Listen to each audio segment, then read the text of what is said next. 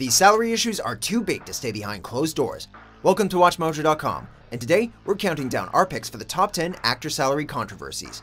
Before we begin, we publish new videos every day, so be sure to subscribe for more great content. For this list, we're looking at instances where an actor's paycheck became news as big as the project they were working on. Number 10. Not a lot of dough for Gadot. Wonder Woman. In 2017, Gal Gadot's fantastic performance in Wonder Woman made the film a critical and box office success. So when rumors emerged that Gadot was paid a mere $300,000 for the heroic role, while Henry Cavill was paid $14 million to star in Man of Steel, fans were outraged. However, later reports found no proof that Cavill was paid that much to don the red cape for just one film. Although this controversy was based on an exaggeration, it brought attention to the gender pay gap issue in Hollywood.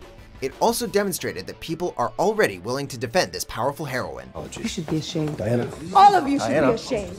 Number 9. Strings definitely attached. No strings attached. Do you want to do this?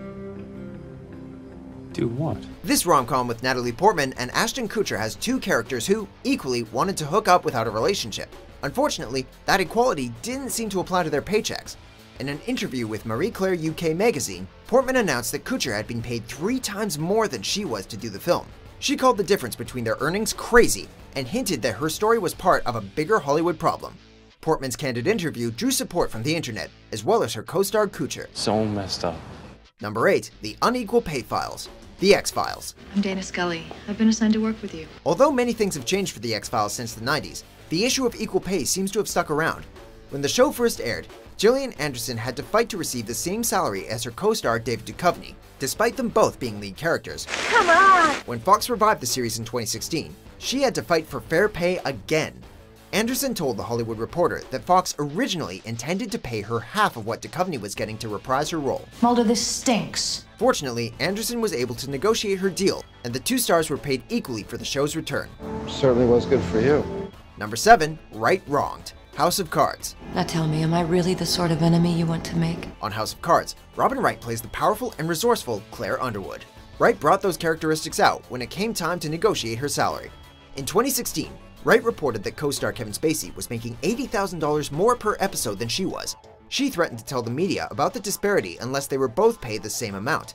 As of May 2017, the pay gap was still there. Now that sexual misconduct allegations against Spacey have caused Netflix to drop him from House of Cards, Wright will become the show's main lead. Whether she will be paid more remains to be seen. My turn. Number 6. The Company Fights Back. Three's Company. Now I need your full name. Christmas snow. Not every salary dispute ends well. Suzanne Summers learned this the hard way with her role as Chrissy Snow in Three's Company. Prior to season 5, Summers attempted to raise her salary from $30,000 to $150,000 an episode.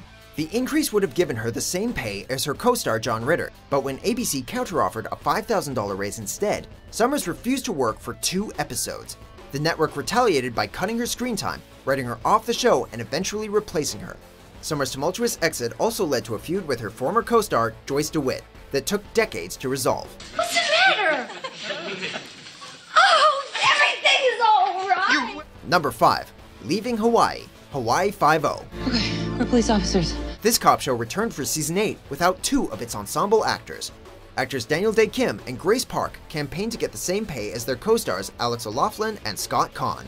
CBS reportedly offered raises, but they still fell short of Kim and Park's demands. As a result, the actors chose not to return, and their characters were written off the show. Their negotiations drew accusations that the pay gap was due to Kim and Park's Asian heritage.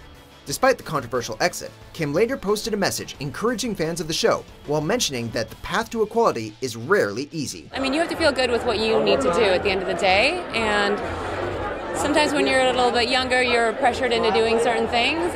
Number 4. Child Labor. Slumdog Millionaire. मैं जमाल और वो मेरा बड़ा भाई सलीम मैं Latika. Actors Azharuddin Ismail and Rubina Ali were thrust into the spotlight with their roles in Slumdog Millionaire. As the film became a smash hit, the parents of the young actors claimed the children had been underpaid for their work.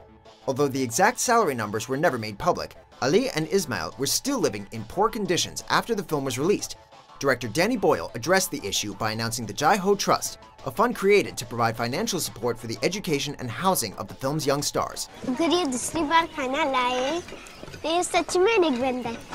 Number 3, not all the money. All the money in the world. I do not have the money to spare. After Kevin Spacey's career was derailed by scandal, director Ridley Scott decided to remove his performance in All the Money in the World and replace him with Christopher Plummer. Scott also asked actors back to set to reshoot key scenes. While Michelle Williams received a working rate of $80 a day, Mark Wahlberg got $1.5 million to return to set. Although it's unclear if each actor's contract affected these rates, the news of this gigantic gap between their fees drew major criticism. Wahlberg eventually donated his paycheck to the Time's Up Legal Defense Fund, an organization created to fight for victims of sexual misconduct. I'm gonna find your son. Number 2, the one with $1 million, Friends. I just won $1 million. When millions of people watch your show weekly, you gain a lot of leverage. In 2002, the sitcom Friends was a ratings powerhouse for NBC. The 6 lead cast members took advantage of this fact, walked into negotiations, and asked for a payday of $1 million each per episode to do another season. We're gonna be all like, oh, everybody, let's take our helicopters up to the Cape. NBC granted the request, and each actor took home a staggering $22 million for the season. And they also received syndication bonuses, which earn money for reruns. The cast's astronomical asking price raised plenty of eyebrows, with even the show's co-creator calling their paydays ridiculous.